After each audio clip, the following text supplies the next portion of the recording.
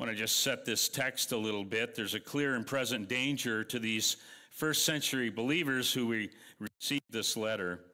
They had stepped out of a works-based religion and placed their faith in Jesus Christ.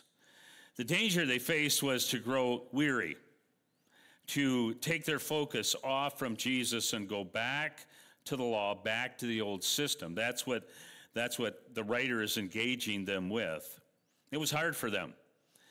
They faced growing persecution, and this book was written to encourage them to press on to maturity in Christ because he's better.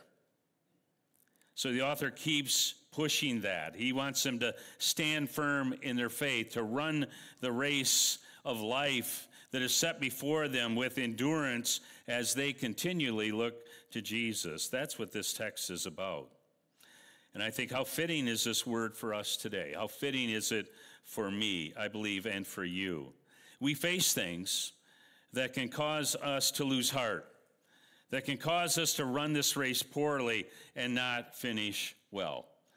This chapter 12, begins to look at the Christian life and how it should be lived based upon the truths that the Spirit of God has set forth to this point. Now, there are a couple things I want to cover in this text today. The first is how to run, then who to focus on, and finally, how he ran, how Jesus ran. That'll be verse 3. Let's begin with how to run, verse 1. The Spirit of God led the Apostle Paul in these metaphors, and look what he says here. Therefore, since we have not Paul, I shouldn't say that. The Spirit of God led this author. I'll get to Paul in a minute and his metaphors. But here it is. Therefore, since we have so great a cloud of witnesses, points back to these ones in chapter 11 who ran their race with endurance. Let us lay aside every encumbrance, the sin which so easily entangles us, and let us run with endurance the race that is set before us. So here we see this metaphor of the Christian life. It's that of running a race. It's not the first time in the scripture you see a similar metaphor.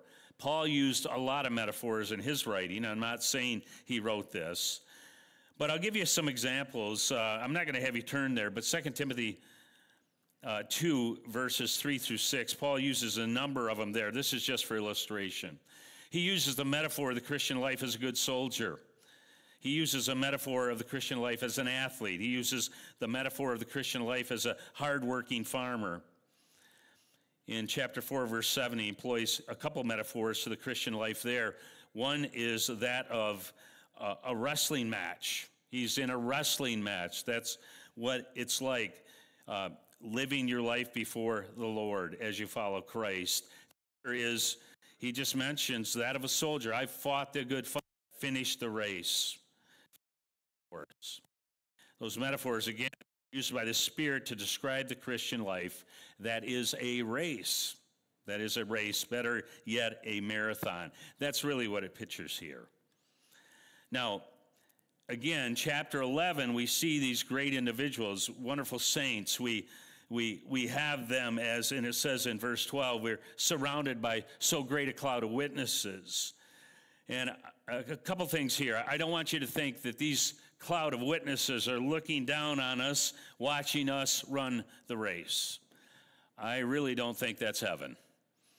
I wouldn't want to think of my grandfather looking down on me, seeing everything that's happening in my life.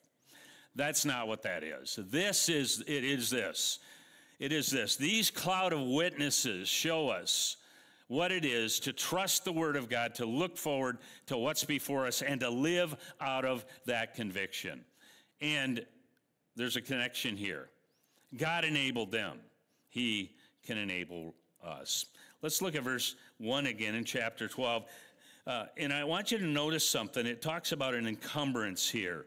And I just want to mention, we want to set aside or get rid of that encumbrance. It says, let us also lay aside every encumbrance and the sin which so easily entangles us, and let us run. Let us run. Get rid of the encumbrance.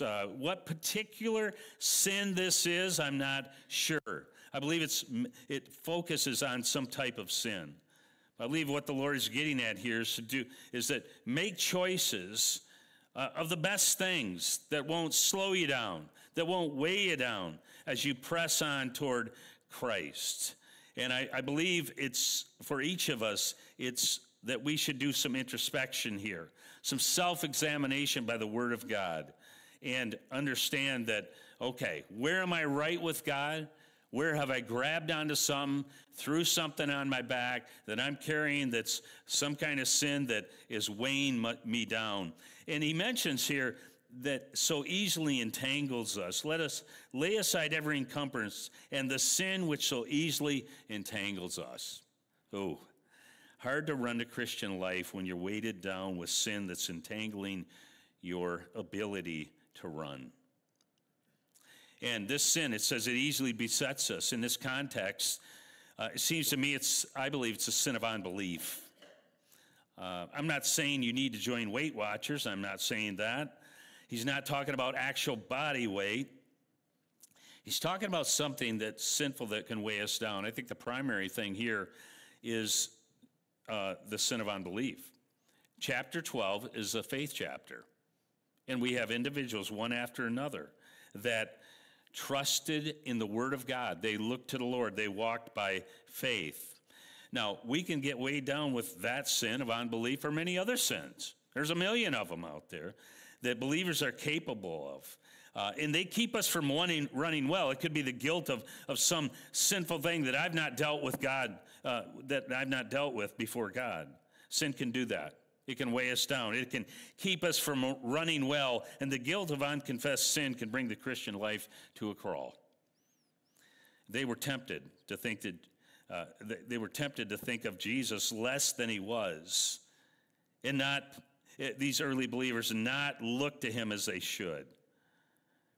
Remember, the author to this point has built the case that Jesus is supreme to everything.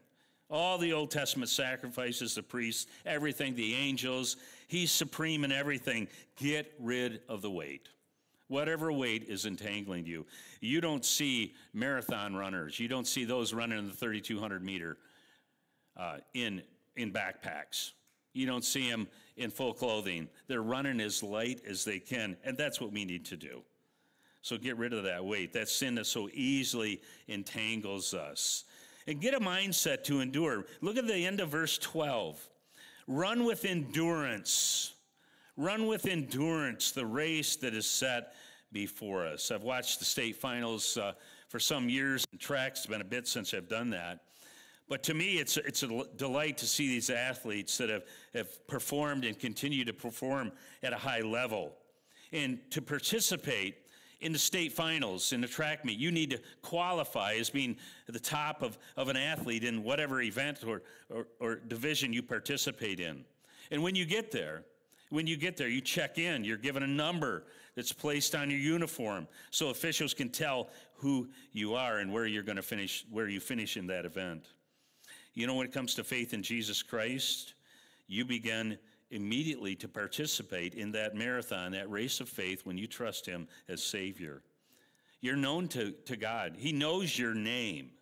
He knows you intimately. You're now in a race, whether you knew that or not, but you are. He's qualified you through faith in Christ Jesus. You've trusted him. You're in the race. Now you are running. Every one of you here today in Christ are running this race. And the mindset you must have is to finish, to endure, to bear up under a heavy load. That's what endurance means. The power you have to run is the grace that's poured into you daily and continues daily as daily grace and daily bread. You have the Word of God before you, his Spirit indwelling you. You have no choice as to whether or not you're going to compete, because the race has begun. The race has begun. Your mindset, my mindset, has to be one of finishing this race and finishing it well. It's been my prayer for years for all of us here to finish the race well. There's a real concern that I have for all of us. Too many times believers will say it's too hard. It's too difficult. It's too costly. I can't do it. And You may think, well, the dividends don't add up. I got all this stuff right now. That's what I'm laboring for instead of looking to the eternal. Those are all lies from the enemy. The worst thing a person can do is buy the lie that I cannot do it, or worse yet, this is really where it gets to, is God cannot do it through me. Finish the race well. Run well. Continue to endure. Set aside that encumbrance, that sin that so easily entangles you, and run. God will see you through. God will see you through. Secondly, from verse 2, I want you, when you think about this race, I want you to think about who to focus on. Look at verse 2. Fixing our eyes on Jesus, the author and perfecter of our faith, who for the joy set before him endured the cross, despising the shame, and is set down at the right hand of the throne of God. Focus on him. Look to Jesus. We've been looking at others in chapter 11. They finished well. That chapter describes individuals, incredible individuals who are, I would say, were very ordinary men and women who looked to God. And what about Jesus? Well, he's the author. Our faith began with him, and it'll be completed. He's the author and perfecter of our faith. He will see us through. Because of who he is and what he did on our behalf, he's the one we must fix our eyes on. Now, I love to do a study in the Old Testament. We were recently looking at David. We didn't get very far with that. Moses, Joseph, all those others. I love those Old Testament saints, Abraham, Ruth. You can learn so much, but listen. We don't look to Abel, Enoch, Noah, Abraham, Sarah, Isaac, Jacob, Joseph, or Moses, those ones in the 11th chapter. We don't look to them. They're great examples to us. They encourage us. They help us to know that God can work through someone who's yielded to him. But we look to someone else, as admirable as those Old Testament saints were. And by the way, I can't wait to one day get next to one of them. We look to someone greater, someone immeasurably greater. We look to Jesus, fixing our eyes on Jesus. We look to him. Why look to him? Why should our focus in this race of life be him? Well, man, I could preach a long time now to answer that question. And I will have you out by the Super Bowl. But we look to him because of who he is. He's the magnificent Savior who knows no equal, fully incomparable to anything or anyone. Look at Hebrews 1, verses 2 through 4 with me. These are fantastic. Sunday school this morning, we looked to Jesus as well from the book of Colossians, some things that were said there. Therefore, what is this? Where am I going? How did I end up here? It's supposed to be, that's not it. I have to tell you, I inserted those verses. You're going to turn there. I inserted those verses at 6:30 this morning, and they're not there. Go back to Hebrews 1.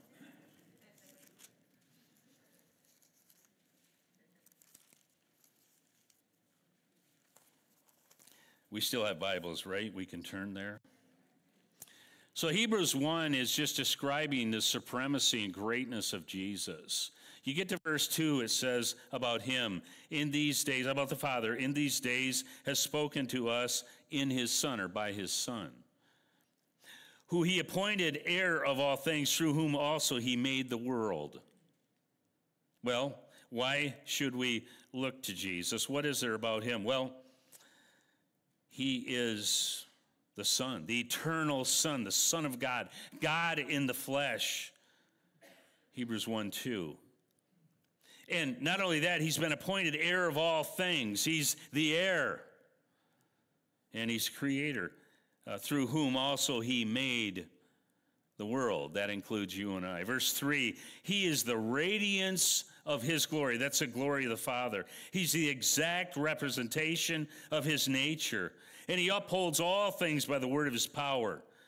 When he had made purifications of sins, he sat down at the right hand of the Majesty on high. He's the Son. He's the heir. He's the creator. He's the glory of the Father. in person. He's the imprint, the exact representation of God the Father. He's the sustainer of all things. He's the purifier. He sat down after he made purification of sins. He sat down. He is exalted in that position at the right hand of the Father today. That's why we look to Jesus. And finally, look at verse 4. He's just better, having become so much better than the angels, as he inherited a more excellent name than they. You can turn back to the 12th chapter again.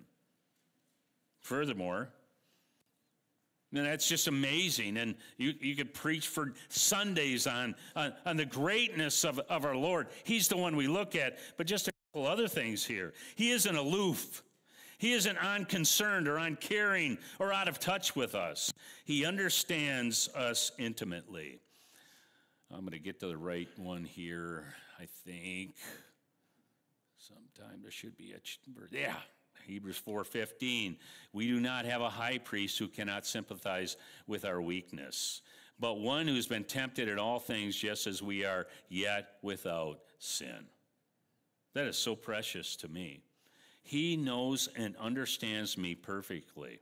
You know, there's not a tear that you and I have. There's not a heartache that you and I have. There's not a joy that has come into our life that Jesus doesn't see and know and understand. There's not a temptation that he cannot identify with. Look at Hebrews 2:17 and 18. Therefore, in all things he had to be made like his brothers, like us, so that he might become a merciful and faithful high priest and pertain to the things of God, to make propitiation for the sins of the people. Well, how did he do that? How does he understand it? Since he himself was tempted in that which he has suffered, he's able to come to the aid of those who are tempted. Isn't that sweet? I love that about our Lord. And then Hebrews 7:25, therefore Jesus is able to save forever or to the uttermost those who draw near to God through him, since he always lives to make intercession for them. That's why we look to him. He prays for you. He makes intercession. He's our advocate. He's God in the flesh, the creator of mankind. And he knows and understands you and I perfectly. We focus, we look to him. He's able, he's able, he's able. He always lives forever. He's risen. A risen Savior can be the one who carries us along, and he ought to be the one we are focused on. Look to Jesus. Set your eyes on him. Set your eyes on him. Continually look to him. When you don't, when you look to yourself, I'll tell you what, that is not a good day. You guys ever have that problem, right? Phew. Yeah, we fix our eyes on Jesus, the author and perfecter of our faith, who for the joy set before him, one day the cross was going to come, he would be done, he would be exalted at the right hand of the Father, it would be finished. Fix your eyes on him. He sat down at the right hand of the throne of God. Well, finally, I want you to see how he ran. How did he run? Well, what an example he is in this race of faith, this walk that we have, this life. He ran with joy. His race on earth was one that was done by faith as he looked to the Father and lived out everything that the Father told him to do. He always sought to please him. There was joy before him. There was joy before him in that one day it would be finished. He saw the big picture, the 30,000-foot picture. You know, we're right here, right? Here's my life. Oh, if we could get beyond that a little bit, take the big picture of life and understand in that way, it would look different. But you and I are in a marathon. You and I only see what is right here before us. We need that eternal view. We need to see it from God's perspective. Those dark days will one day give way to his glorious light. Our momentary light affliction is producing for us an eternal weight of glory far beyond all comprehension. Do you guys believe that? We have to believe that. You know, we're just our lives are just they're just a vapor. They're just a vapor. We were on the Menominee River yesterday, and believe it or not, there was a white pine across the river We were at Pierce Gorge. And from that white pine, there was this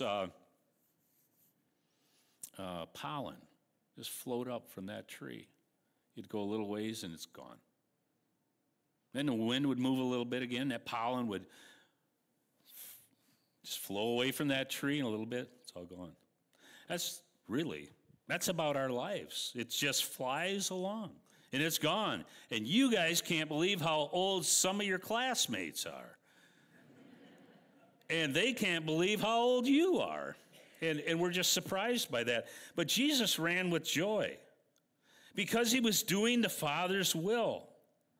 And one day, this momentary light affliction is going to all be gone. Jesus, in his last week of his life, he knew what was coming. And what did he do? He ministered. He cared for others. In that moment of time, he said, Father, forgive them. In that moment, he kept his mind on what was yet to come. We need to do the same. We must do the same. For believers, those hard moments will one day surrender to the glorious future that we will behold. Keep looking to him. Keep looking to him. And run with endurance here. We see that. He endured the cross. That's the second time we've seen that here in these verses. Verse 1 talked about it. Verse 2. Consider here means to estimate, to contemplate, to weigh or assess our Lord. And if you make the right assessment, I believe it will lead you to run with endurance. You know, Jesus could have called 10,000 angels and said, enough of this. He didn't. While he was being beaten, he could have spoke a word and took the life out of the person that did that. But he wouldn't. He endured. He bore up under a heavy load. He persevered. While others forsook him, mocked him, and betrayed him, he forgave. So, keep your eyes fixed on him. When I think of Jesus and his journey, I think of a man of incredible courage. See, verse 3, consider him who endured such hostility by sinners. We see this, again, this word, endure, bear up under a heavy load, persevere. Think of his journey, his determination. When I do, I see one who's willing to humble himself to the race that the Father set before him. And he was determined to finish and to finish well. We all have a race. And it most likely will be wrought with difficulty, doubts, despair, heart-wrenching situations. It is very likely as well to have included in it times of incredible joy and triumph. But we must run that race. And these things will come. I know this, my race has been difficult, laced with grief, but also with incredible joy. I praise God for it. And I'm not alone in my challenges because you have challenges in your race. But you and I are not alone. You know, we're not, I hope you don't think this way, but we're not the first children of the living God to run a race, a marathon that was very difficult. Jeremiah, the prophet of old, pretty special place in my heart. His calling was amazing. Look at it here. Jeremiah 7:27, so you shall speak all these words to them, to the people. They will listen. There will be great revival in Jeremiah. You're going to prosper. No. I'm glad this wasn't my calling. They will not listen to you. You shall call to them, but they will not answer you. Jeremiah, your race is going to be tough. You get to chapter 25, and Jeremiah could say, my race has been tough. 25:3, from the 13th year of Josiah the son of Ammon, king of Judah, even to this day, these 23 years, the word of the Lord has come to me. I've spoken to you again and again, but you have not listened. That's Jeremiah's race. That's his marathon. Not easy, right? Not easy. It's not an easy road. Jesus could say just before the cross to the Father, I glorified you on earth, having accomplished the work which you have given to me. Jesus' race, his marathon was not easy. We see this word finished a little later in John 19, where he says from the cross, it is finished. That was a hard race. That was a difficult run. The apostles, Jesus said to them, these things I've spoken to you so that in me you may have peace. In this world you'll have tribulation. But take courage. Take courage. Take the big picture. I've overcome. And you and me have overcome as well. In me, you're more than a conqueror. I have overcome. When I think of a race, I think of Paul's. I think it's because of all the reading I've done, the sermons I've done, he's kind of become dear to me. But here's what was predicted of him by the Lord when he came to faith. The Lord said to him, this is Ananias, he's speaking of Paul. He's speaking to Ananias, a guy that's going to go and interact with Paul, who was scared to death to do it because he knew this Saul at that time was a persecutor of the church. But the Lord said to him, go, for he is a chosen instrument of mine, to bear my name before the Gentiles and kings and sons of Israel. That sounds great, right? But notice the rest. For I will show him how much he must suffer for my name's sake. 5 times, Paul said, I received 40 lashes from the Jews. He knew, and he lived it, and he ran his race with endurance. And here's what he said in his last letter just before his death. I'm already being poured out as a drink offering. That is such a beautiful picture. It's an amazing picture of a bondservant. A drink offering. It was poured out on the altar, and everything is given. It's just, Paul says, that's what it is. I've released myself. I'm just being poured out as a drink offering. The time of my departure has come. I have fought the good fight. I've finished the course. I've kept the faith. He kept looking to Jesus. God is all over our lives. Nothing comes to us that hasn't been approved by him. Our race is set before us. It's a marathon, and marathons are grueling. But when you get to the finish line, not that I've run a marathon, but those marathoners that get to the finish line, pure joy. They're glad. They're thankful. They did it. They kept their eyes on something. They wanted to finish. Brothers and sisters, we will one day see Jesus, not through eyes of faith, but face to face. Keep running. Look to Jesus. If we get our gaze off from him, if our focus becomes things, circumstances, and people, we can lose heart. Notice how verse 3 finishes. Consider him, or look to Jesus, who has endured such hostility by sinners against himself, so that you will not grow weary and lose heart. Why in the world would God put that in the scripture? Because we can grow weary and we can lose heart. If our gaze isn't on Jesus, if it's on others, circumstances, and so forth, we can lose heart. Have you ever lost heart? I'll tell you, it's an awful place to be. Do you know that we are susceptible to this, each of us? That's why we are told to look to him, to consider him.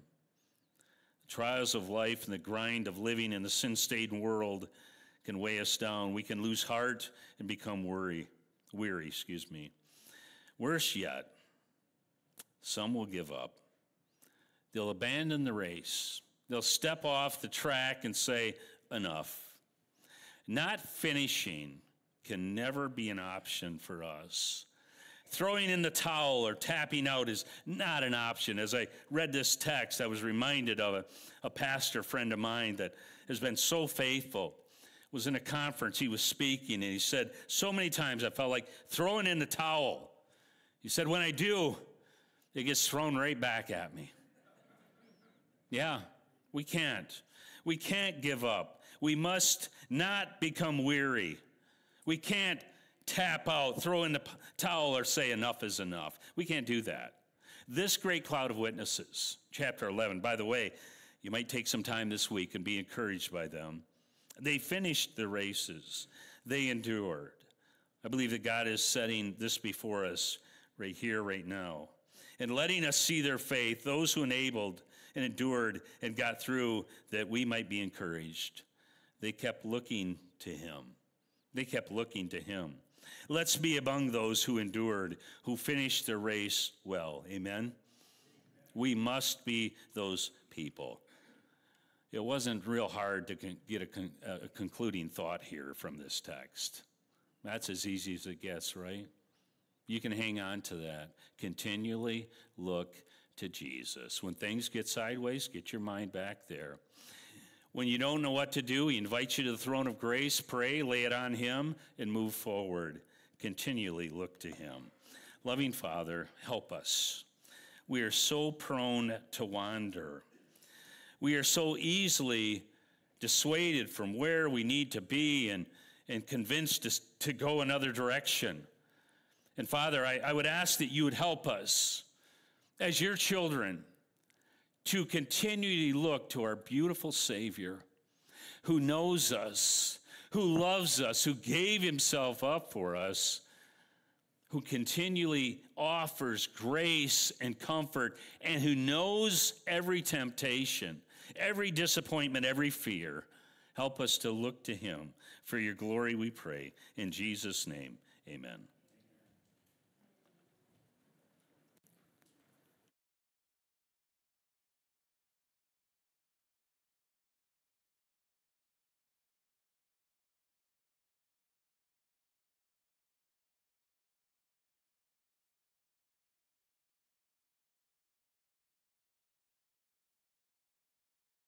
We'd like to give the congregation an update regarding our church. As you may recall, on October 15th last year, Pastor Brad announced to the congregation that the elders were working through a situation that had been brought to our attention. It was our sole intent and focus to adhere to biblical principles and mandates throughout the handling of this situation. We'd like to inform the church that this issue has been thoroughly investigated. The elder board is in unity and considers the issue completely resolved. Also, we would like to give the congregation an update regarding our pastoral situation. As you know, both of our pastors have resigned their respective positions. In August last year, Pastor Brad told the elders that Pastor West no longer felt called to serve as a youth pastor. In the same meeting, Pastor West informed the elders that he had no longer felt called to serve as a worship team leader. We began to have conversations seeking how we could plug Pastor West into an area of the church where he felt he would be within God's calling. As stated in his resignation letter, Pastor West's eventually departure was due to him feeling the Lord leading him in a new direction of ministry, especially in teaching, and that he has taken an instructional teaching position at Frontier School of the Bible. At the annual congregational meeting in January of 2024, church members voted to support Wes and Katie and their family through our missions fund. Recently, Pastor Brad met with the elders, and during that meeting, he informed the elder board that he felt that his time at Barker Bible Church is ending, and he and Becky are seeking the Lord for their new next assignment. The elder board, along with the full church board, has set into motion a search committee for our next pastor. We have began to the process of contacting pastors. We also contacted Bible-Related Ministry, a church-supported organization that Barker Bible Church supports as a missionary, to assist in establishing an interim pastor position. We are also leaning on their expertise and experience to gain guidance in this process. As a unified elder board and a church board, we believe God has a plan for Barker Bible Church. We believe he has prepared the exact right man to lead us, who will boldly proclaim the word and shepherd this wonderful flock. We are filled with peace, knowing that God is in control and holds us in his hands. We are committed to to remain a church that believes all Scripture is true and inspired Word of God, and that is profitable for teaching, for reproof, for correction, for training in righteousness, so that we may be adequate to equip for every good work to the glory of God. Your servants in Christ, the Barker River Bible full board. We are asking you guys to please pray for the church board, for the pastoral search committee, but also for Pastor Brad, Pastor Wes, and his families. You know, the Barker River Bible Church has been blessed because of Pastor Brad's ministry for over 22 years. And we will truly miss him and pray God will bless them in their future ministry. Thank you, and you're dismissed.